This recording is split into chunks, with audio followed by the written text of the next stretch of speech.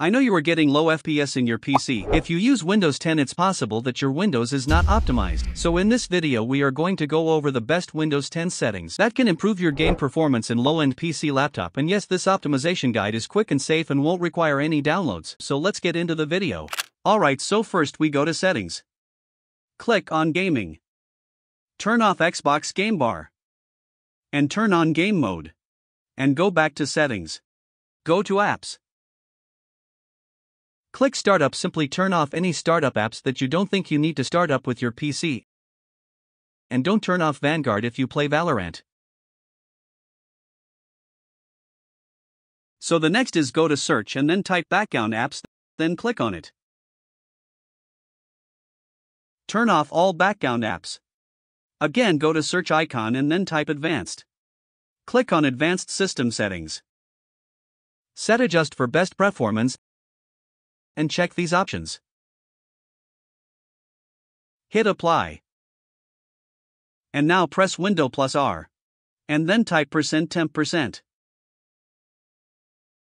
Select one folder and then press Ctrl plus A to select all and delete all files.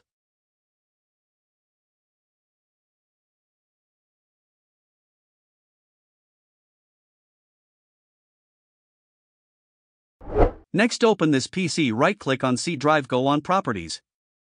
Click Disk Cleanup. Clean up system files.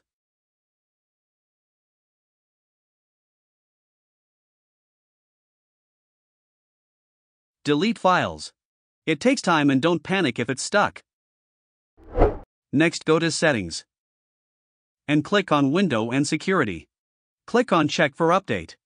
Make sure your windows are updated. Then go into our power plan settings. Set high performance, but if you don't have high performance option, then click on Create a power plan. So here you can make high performance power plan option. Go to taskbar settings. Colors. Turn off transparency effects. And last important in Chrome settings. Turn off this option. So these are the best Windows settings you can do to improve your FPS and fix FPS drop.